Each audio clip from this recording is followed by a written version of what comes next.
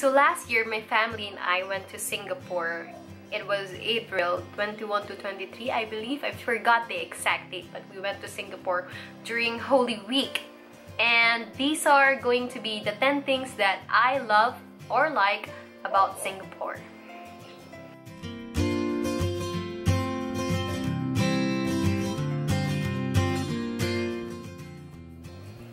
Number 1, Singapore is a very clean country. It is very clean that I would literally lick the floor or the ground in Singapore if I have to. But there are some exceptions, like for what's that? Little India. When I was there, I tried to go to their public toilet, and well, it was not a good experience because it was like a toilet where you have to squat, but that's not the bad part. Squatting is okay for me. The fact that the trash was all over the place. It was all over the floor beside the toilet, or the what do you call that, squatting toilet or whatever it is. And there was used diapers and used tissues, and the person that we were with there said that it was really common that in Little India it's like that. So that's quite sad that that part of Singapore is very, not very, but it's dirty, and the rest is spotless clean. Number 2, the food. Now, in Singapore, you have very diverse cultures merging in one country, and that means also diverse food. You have a lot of choices, from Chinese food to Japanese food to even Filipino food to Western food and food from India. When we were there, we were able to try street food, a Chinese street food, and we liked it. Number 3, a lot of Singaporeans know how to speak English. This means that there is no language barrier at all, and it was quite easy for us to get around and to buy food and to do anything because people could understand what we were saying. And I think that was a great advantage for us, that people could speak English in Singapore.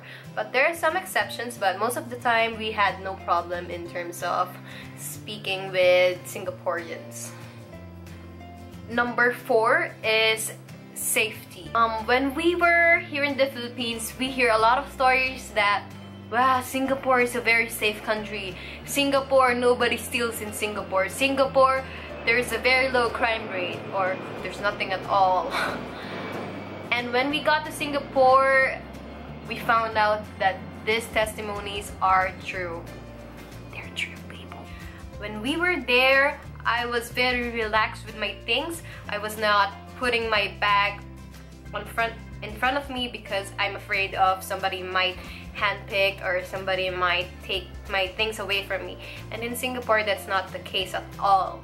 I was very relaxed, and I was like, okay, just put my camera here, just put my cell phone here, because nobody is going to take it. And if someone is going to take it, they will be caught, because there was a lot of CCTV cameras, and they'll be sent to a police station or whatever. I've never seen anything like that in Singapore, so I can't really say that that is going to be the case.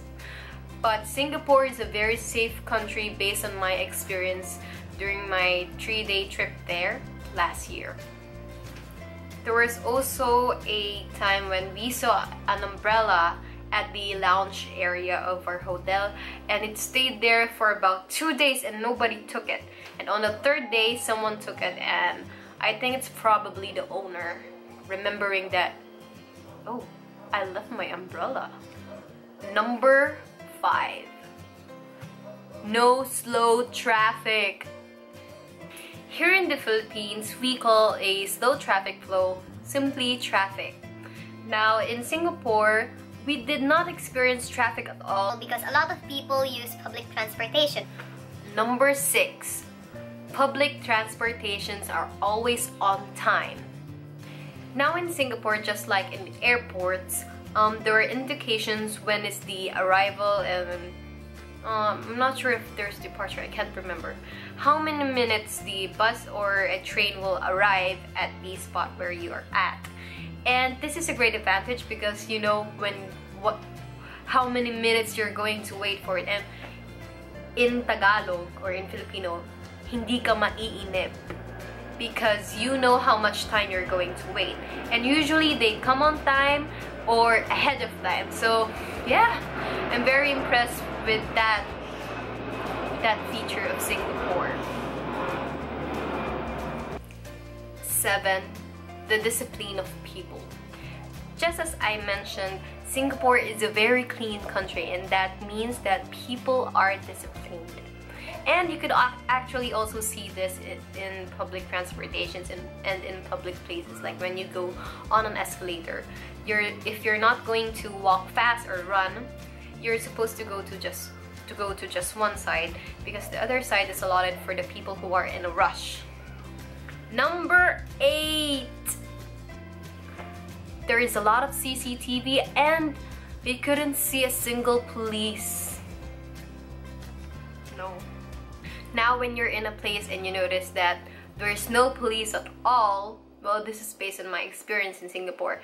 I never saw a single police, just a cardboard cutout of a police. Back to my story.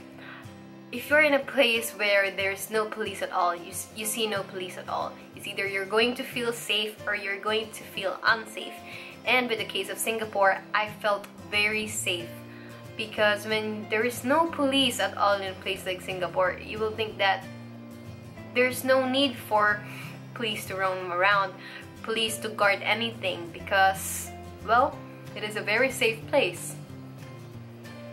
Now, with the case of the CCTV, if someone or something is lost, well, it's a very great advantage that there are available recorded videos of your everyday life in Singapore because there are a lot of CCTVs in Singapore, even our buses, just as I said.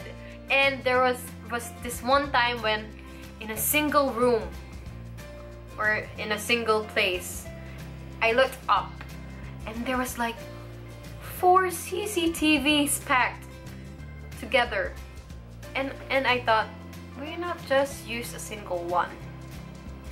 But then it's better to be safe than sorry, so yeah. Sorry about that, the dog keeps on barking. Number 9, events. Now with Singapore, there are a lot of events that happens there. For example, Asia's Got Talent. I mean, come on, Asia's Got Talent. And on TV, commercials, I always see like, oh, Walking Dead is going to Singapore, Marina Bay Sands. Or, whoa, there's going to be Vikings in Singapore. Or, there's going to be this person going to Singapore. There's going to be this event. And it means that I actually kind of envy Singapore because of that. And why don't you go to Philippines? Why? And I think that it is a great venue for them, for their events. Number 10. There are a lot of places you could go to in Singapore. Now, even though Singapore is a very small country, there still are a lot of good places to go to. Universal Studio, Marina Bay Sands. They have this very big mall that I don't know what its name is. Gardens by the Bay. And that, what's that? The sound and the water and lights dancing. And there's the luge. You could go to a luge. And what else? I actually forgot all of the names.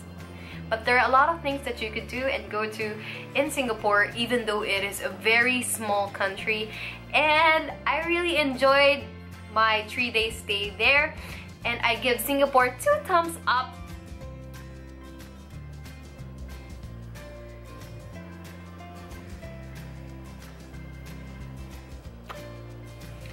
Overall, I enjoyed my stay there in Singapore, and I think it is the same with my family as well.